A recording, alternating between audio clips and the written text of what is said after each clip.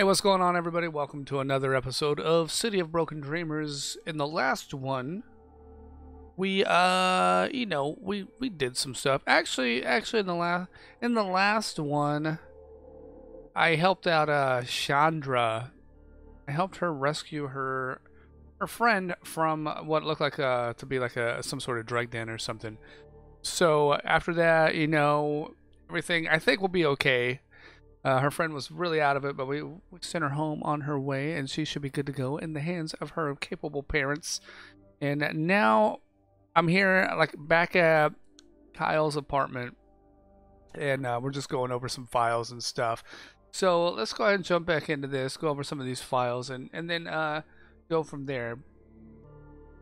Let's see. Tell me about the limiter. Due to the experimental nature of the generation augment. Now, Sam's like a British guy, but I don't know, like, up until now, Sam hasn't said a whole lot of stuff, so I don't know how well I could do a British accent through all of this. So, I'm really not going to try too hard here. Due to the experimental nature of the Generation 1 Augment program, early candidates' bodies would often collapse from the strain of the increased strength and cardiovascular capabilities. A device known as a limiter was introduced to regulate proper body activity in the Generation 1 Augment program. Typically, the limiter was located at the base of the neck. During normal use, displayed with the green light, the limiter would keep proper respiratory and musculoskeletal functions. You know what? I think Henry has a limiter on his neck, because if you've noticed in any of the previous videos, he has some sort of thing on the back of his neck. During combat or high stress, as detected by heightened adrenaline, the limiter would switch to combat readiness as evidence when it turns red. In this mode, the limiter would adjust the nano and chemical augmentations in the subject to increase speed, strength, and awareness. The limiter was phased out in the Generation 2 augments due to complications. What kind of complications, Sam? None specified, sir. Okay, what next? Alright, let's talk about Henry. Sam, bring up what they have on this fella. Sergeant Major Henry Gibson.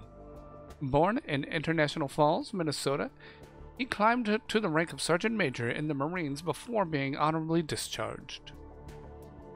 Gibson spent most of his career in the Pacific Theater. He is fluent in Japanese, Korean, and Mandarin. During the Japanese liberation of Taiwan, Gibson was wounded, causing paralysis from the waist down. Baynard Industries had suggested it would be very likely that the Augment program could restore his ability to walk. Baynard was true to the word. In fact, he was one of the first that succeeded in the initial trials, where many would follow. He was walking within months. During the war, Gibson's unit was renowned for their effectiveness, but also their ruthlessness. He was rewarded 2 Bronze Stars, a Medal of Valor, and finally a Purple Heart.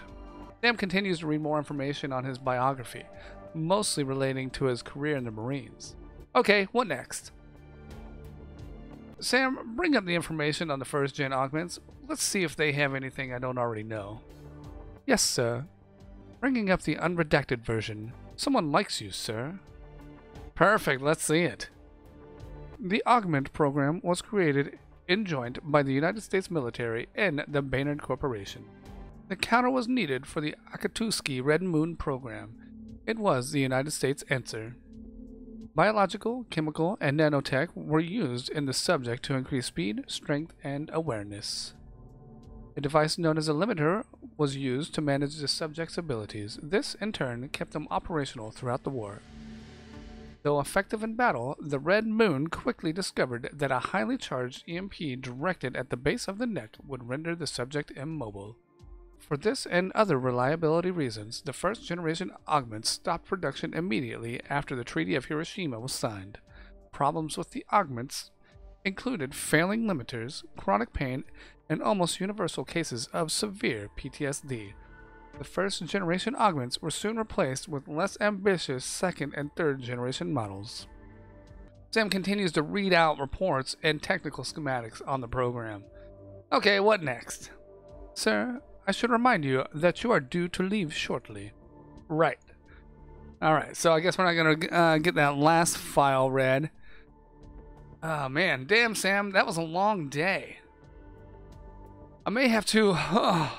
Uh-oh. I'm supposed to leave shortly, right? I'm about to. Oh wait, I'm dreaming again. Man, there has to be something. We can do something else. Anything. God damn you, Meredith. Crying can be heard up ahead. My God. Both Sonia and your comms begin to erupt in static-filled chatter. Agents, the asset is out of control. We have 47 dead, and that's just so far. You know what you have to do. Kyle, over there. Stick close. Oh, there's a child whimpering over here. Like, there's dead people all through. I'm assuming this is like an apartment building or something. I can't.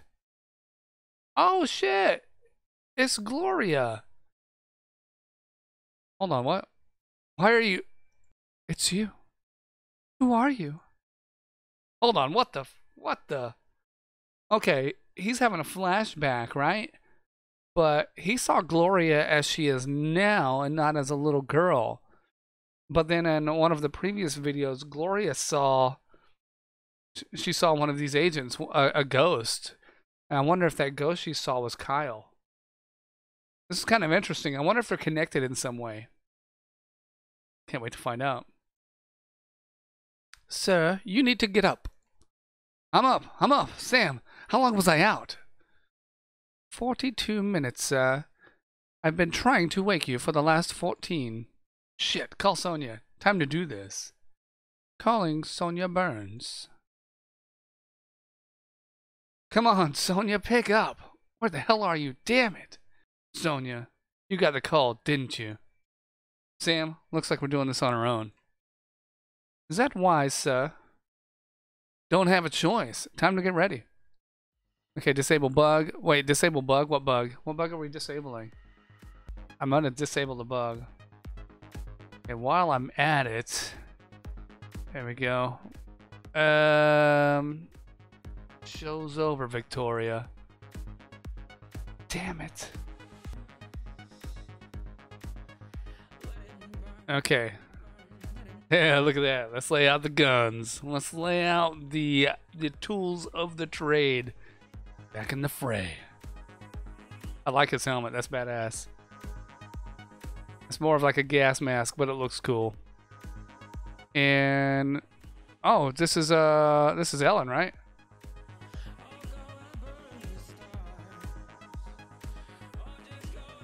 Oh, let me see this car. Let me see what he drives. Oh, you know what? I clicked ahead on that one. My bad. Woo, that's a nice car. This guy drives in style.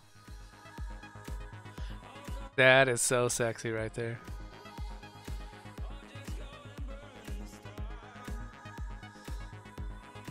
Hold on, who is she with? Oh, she did get the call. Now, any of you misfits have a clue where this girl is? Oh man, Sonia, damn it. Oh wow, this is cool. She's actually being loyal to Kyle. Not in the faintest. Good job, Sonia. Way to stay loyal.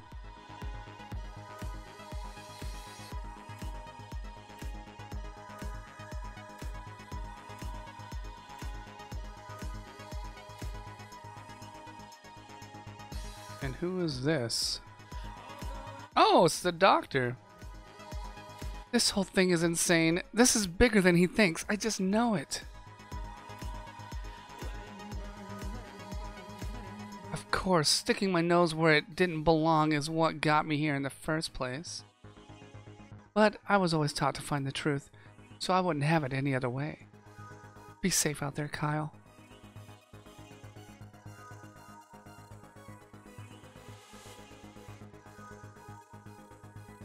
I just love this. Him driving in his badass car with all his gear. And who is this? This is Victoria, it looks like.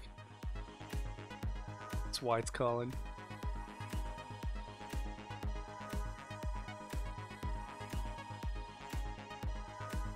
It looks like while everybody's going to bed, like getting their rest, Kyle is just now ramping up to go just fight some...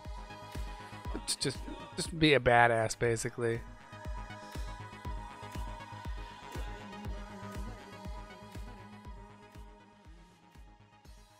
And here's Henry. All right. Snoring. Henry, are you awake? Henry continues to snore.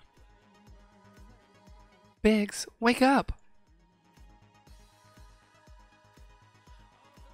Gloria, what's the matter? It's early. Another nightmare? It's not that. The one I told you about in my dream. He's here.